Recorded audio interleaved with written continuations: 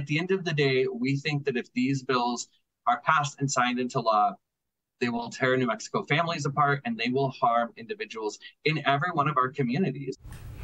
And good evening, New Mexico. Tonight, calls to cancel our upcoming special session on public safety, and they're coming from advocates within our mental health community. So the governor is focusing the session on competency, specifically defendants who are not mentally capable to stand trial. But some lawmakers worry this is too much to tackle during a special session, and apparently they are not alone. Cassie Foote has been looking into these latest concerns for us. So Cassie, a coalition of advocacy groups and mental health providers sent a letter to the governor basically begging her to scrap her special session plans and work with them. That's right. I spoke with the executive director of Equality New Mexico, who helped write the letter. He says public safety absolutely needs to be addressed, but the proposed competency legislation would have a detrimental impact on New Mexicans. The solutions are too complex for the short session, and our state doesn't even have the systems in place for some of the proposed solutions. Lawmakers will head back to the Roundhouse next week to complete a job Governor Michelle Lujan Grisham says wasn't finished in January. I'm a bit frustrated, and it won't surprise anyone watching to know that the legislators know, and I think they're frustrated.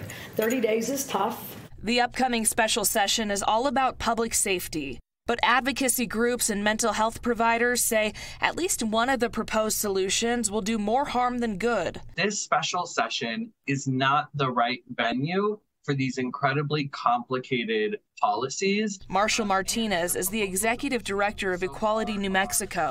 They, along with the ACLU of New Mexico, Bold Futures, and the New Mexico Coalition to End Homelessness, sent this letter to the governor Tuesday, urging her to call the session off, writing, "Real solutions deserve more time than we have, and a more robust dialogue and partnership with community organizations like ours." We were really hoping that there would be a convening of all of these groups to say, what's happening out there? What works? What doesn't work?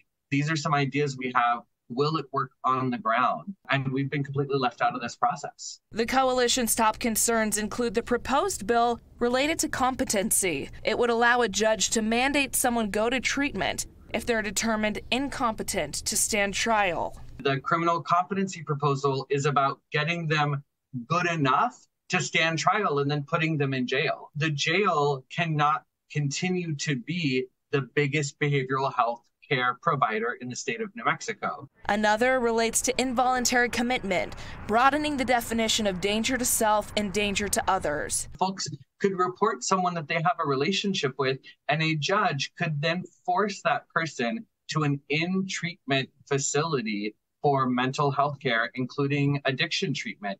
And I mean, the first question is, what facility? We don't have them now. And lastly, the median pedestrian safety bill, which some have called a panhandling ban. It would make it illegal to loiter on certain medians. This is about criminalizing people who are homeless for standing near a street. The coalition hopes the governor will take a pause and work with them on proposed solutions. Our intention was to say, don't have a special session. Don't rush to fix the problems with bad solutions. Don't do it without us.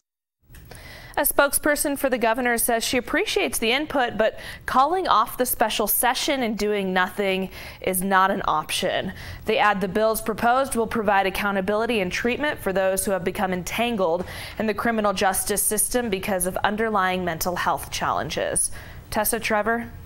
And the governor already took another competency proposal off the table because of the complexity there. So we'll see what happens next week.